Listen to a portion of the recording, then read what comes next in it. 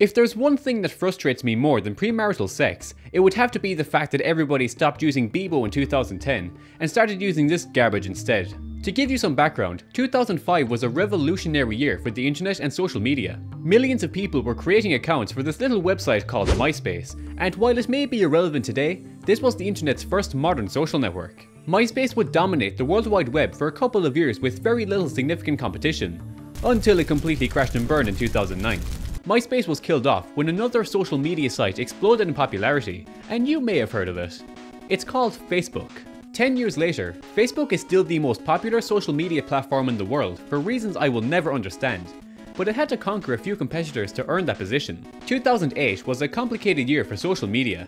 MySpace users were slowly migrating over to Facebook, but somewhere between this transition, another social media site reigned supreme in Ireland and the UK. It was quirky and customizable, and it didn't take itself too seriously, and this forgotten relic of internet history is known as Bebo. If you remember using Bebo back in the day, then you have officially qualified for a veteran's discount. I personally learned how to use the internet in 2008, and Bebo was the hottest trend in my primary school at the time. My friends and I were way too young to use any kind of social media, but we all made Bebo accounts anyway, and that is still on my criminal record. If you started using the internet anytime after 2010, then this image probably does nothing for you. But trust me, you missed out on something spectacular.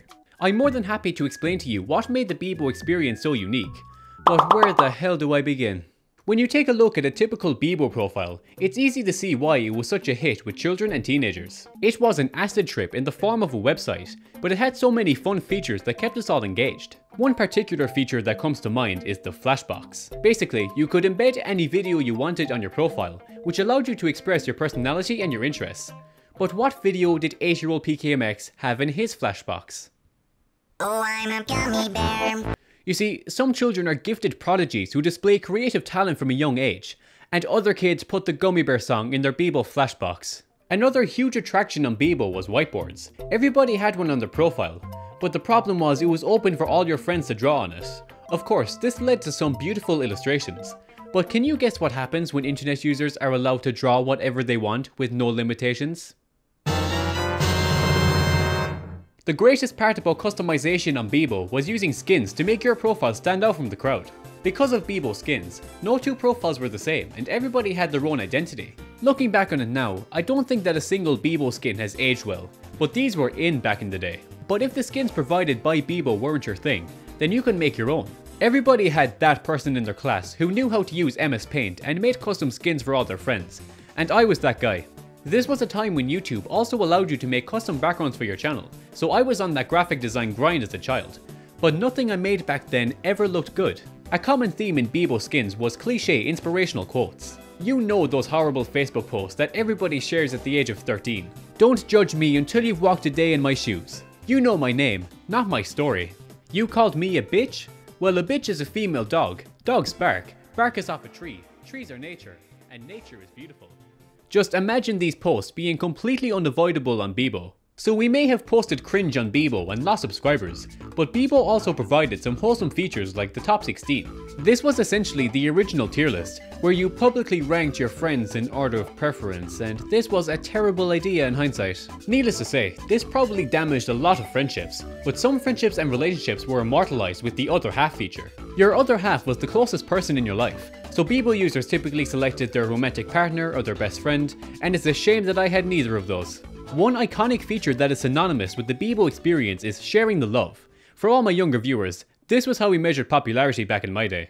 Private messaging was never that significant on Bebo, so we had conversations by posting public comments on each other's profiles. Bebo would then give you an option to attach a heart to your comment and increase your friend's love count. The only limitation was that you could gift a maximum of 3 love every day. And this led to some secret agreements. For example, I would make a deal with a friend that I would send him 3 love every day for 1 week if he did the same. And because of my negotiation skills, I retired from Bebo with a total of 350 love on my profile, which I think is pretty impressive. Speaking of profiles, everybody had a ridiculous username that was impossible to read, and I'm pretty sure that every girl in my school had Justin Bieber in their profile picture. As a naive young child, Bebo made me believe that usernames like this were trendy. So I decided to set up my first YouTube channel as 𝗕𝗔𝗖𝗞𝗚𝗥𝗢𝗙. I deleted that channel a long time ago, so please don't go searching for it. Bebo was a smash hit with the younger demographic due to its emphasis on fun, customization, and social interaction. My friends and I spent hours on it, and we had such a good time interacting with each other on Bebo. So naturally, we fucking abandoned it in favour of a website that doesn't care about your privacy. Bebo was still relatively popular in 2009, but the word on the street was that this new thing called Facebook was much more enjoyable. When you reflect on the Bebo experience, it's easy to understand why it never really appealed to adults. My grandparents might consider signing up to use this, but I doubt they'll enjoy using a website that looks like this. Facebook was breaking into the mainstream, and the general consensus in my primary school was that Facebook was for grown-ups, and Bebo was for stupid little babies like us. But as time went on, our attitudes changed. We became too cool to use Bebo, and we wanted to join this new website that all our parents were signing up for. By 2010, millions of people had switched over to Facebook, and Bebo just faded into obscurity. Now that I've had almost a decade to contemplate this social media emigration, I strongly believe that we all made a massive mistake. To be fair, Bebo was destined for eventual failure from the very beginning. Its quirkiness and overall aesthetic are symbols of the old internet, when everybody online was illiterate and we all thought that designs like this were socially acceptable. Internet culture grows and develops very quickly, and when a website like Bebo relies so heavily on gimmicks, it will eventually become outdated and will have no place on the modern internet. The death of Bebo was inevitable, but it was still a tragedy. Social media has become a toxic environment, and it's difficult to enjoy using it anymore.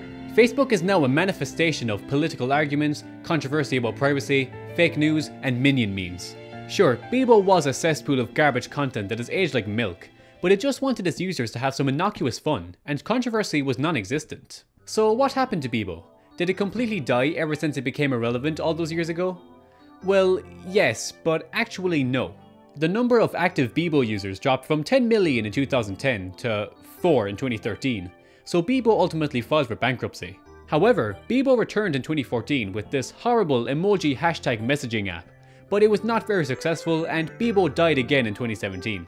Over the past few years, Bebo has ventured into gaming by developing streaming software and hosting esports tournaments, and they were recently acquired by Twitch, which is very unfortunate. Bebo was not completely dead yet, but according to Wikipedia, they are currently hosting a high school Fortnite league, and I think that is much worse than death. Bebo is now a distant memory, but it will be remembered as a beautiful train wreck of a website that introduced the concept of social media to millions of people. It's a heartbreaking loss to the internet, but on a more optimistic note, it means that our old Bebo pictures are lost forever and they can never come back to humiliate us. Never speak of this again. Here's a little lesson in trickery. This is going down in history. If you wanna be a villain #1, you have to chase a superhero.